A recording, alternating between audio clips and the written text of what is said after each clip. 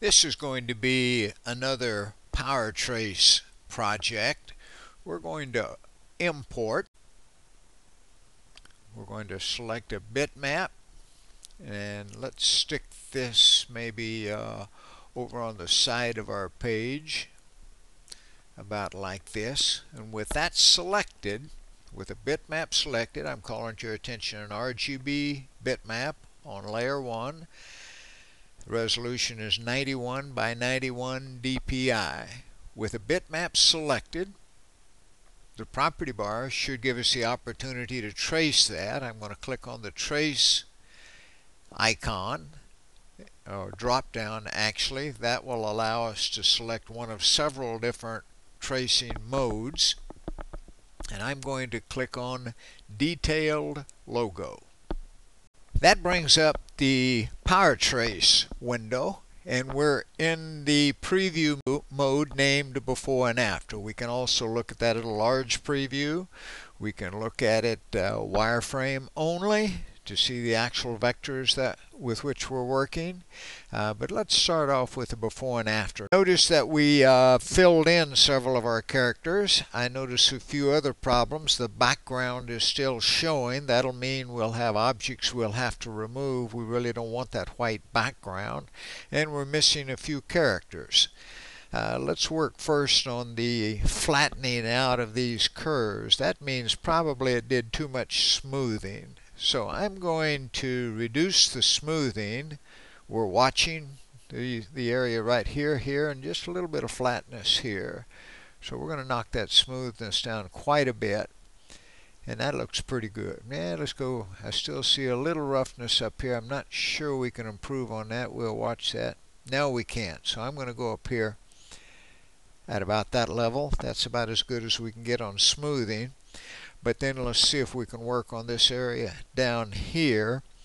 That would be the amount of detail. So I'm going to increase the detail. We got back our T. Let's increase it a little more. We got back our eyes, and it looks like it's going to take maximum detail, and hopefully then we can get the middle of our A's back. And indeed we did. I will call your attention already that I don't think we're going to be able to get that M any better. The text looks terrific except for the M and a little bit of roughness in the S also. But other than that, it looks pretty good. However, I still see that background, so I'm going to tell it to remove the background. There we see the checkerboard, which in Corel products that means transparent, or you're looking straight through to your desktop, so to speak. I notice only a few other problems, and that is we have some of the characters that have white in the background. Let's tell it to not only remove the background, the edges around our graphic, but also to remove the background color from the entire image. And we'll see what we're watching for is the whiteness here and the characters in here. If we remove that from the entire image, now we have very close to what we want. Since we've gone this far though, let's look at one other little issue. Let's go to the colors. We'll see that PowerTrace saw a total of 3 colors. By the way, we were told that down here, and we're in the RGB color mode. I'm calling your attention that the black is true black. That's 0, 0, 0, the 3 RGB values. White is, it saw that as properly as white. But red more often would be considered red 255, green 0, and blue 0.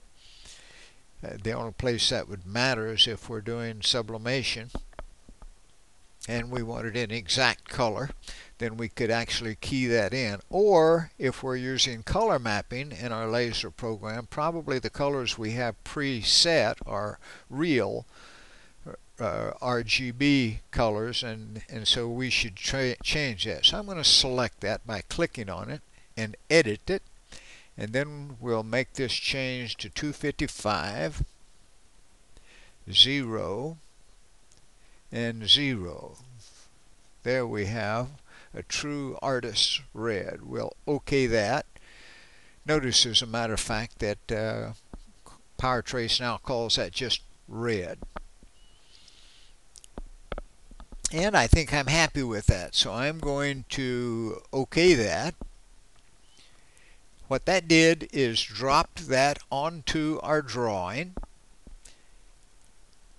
We could have told it to delete the bitmap, but I like to leave the bitmap there so I can get a comparison. And it looks to me like we've already made terrific improvements on our graphic.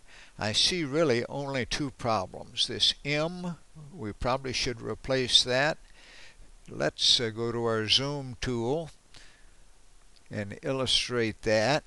Pretty ugly there. We'll go to our navigator and look over at this S. Notice that may be acceptable. We might want to just clean it up or replace it also. But I think instead, let's just replace that M. We'll go to our text mode and see if we can put capital M in there and get that sized about right.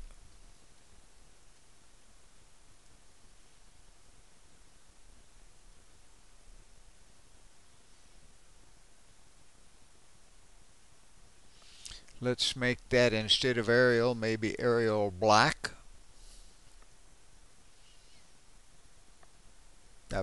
Pardon me, let's just bold rather than Arial black, and that looks pretty good to me. We'll look now at Wireframe to where we can see what we actually have below that. And we see not really a particularly good fit, so we'll just massage that a little. And then we'll try to select that M back behind that and delete it. And so probably the best way to do that would be to hold down the Control key. That's the wrong one. Holding down the Control key allows us to select, notice, a child curve. I haven't called your attention yet that what we traced was a group. And normally you can't select something in a group, or you can never select something in a group. You have to ungroup it and then select it, or hold down your Control key. That's what I did. So now I can delete that, and we're left with a pretty nice M there. So let's zoom back out on that. I'm pressing Z from the keyboard. That'll bring up our zoom options on our screen, and we'll tell it to show us all objects. And now we see that M looks pretty good in there. We'll go back to our view of enhanced and see we have a very nice graph.